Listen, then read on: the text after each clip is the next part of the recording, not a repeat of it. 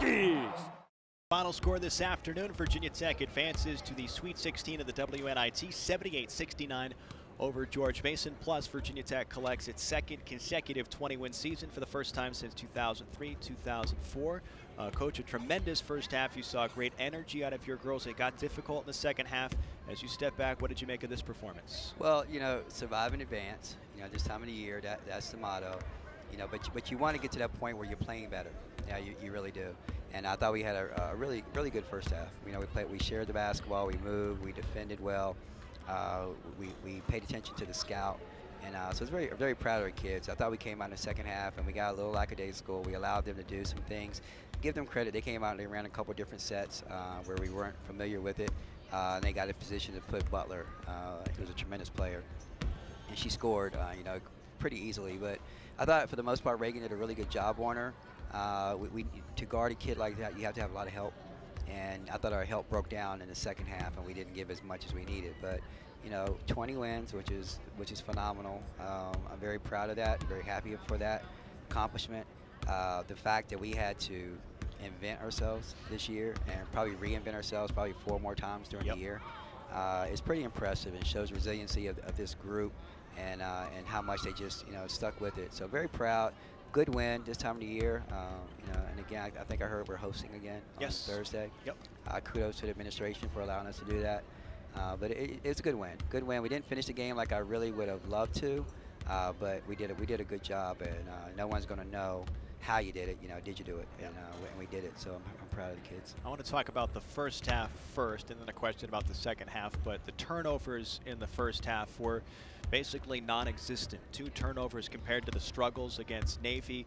What did you like about the way that they went about their business in that first half that allowed the execution to build in that first half? We were just focused. We were locked in. We were aware of our surroundings. We were aware of what they were trying to do. We shared the basketball pretty well.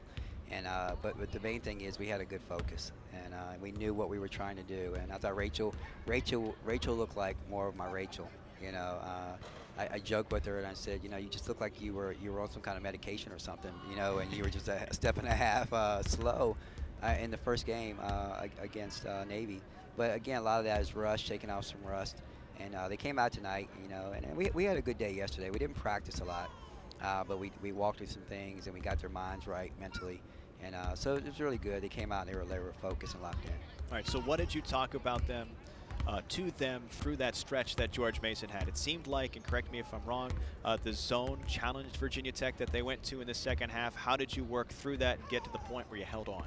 Well, we, you know, this time of the year, you know, you're playing, and like one of my main goals is to really allow them to grow up. You know, we do a lot with them during the year, and kind of controlling a lot. But one of the things I really want to do during this postseason run is to allow them to grow up, because this year no one could ever say we were a veteran group.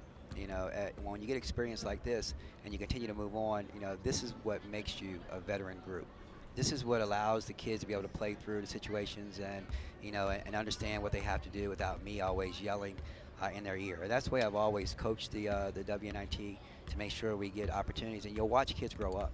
You know, I've had kids who barely played or played, some role for me, and then in the postseason we gave them a significant role, and I watched them blossom into next year, and they just grew, and they grew and grew and grew. As a matter of fact, one of my predecessor at JMU, he called me and we talked about it. We talked about it, because he's in the WNIT right now, and he wanted to kind of use the same formula, and that's something that we're doing. So you see Shep playing a little bit more minutes, playing different positions, but we're allowing the kids. I'm allowing Rachel to call more plays. I'm allowing Rachel to get us through scenarios. I'm allowing Reagan to get us through scenarios, and they did a really good job. So we made a little bit of adjustment against the zone after they had kind of taken us out of rhythm a little bit, and we got, like, Taylor got 2 quick baskets. Reagan got a couple of easy shots.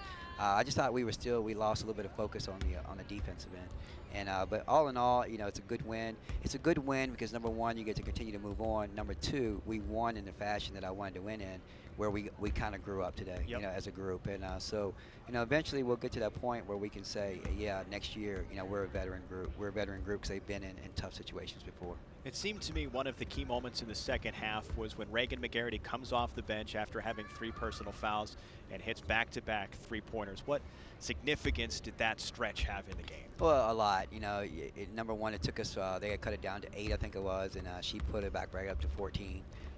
It's a lot for her confidence, you know, as we move forward, because, you know, she's a mainstay in what we do, a big part in what we do.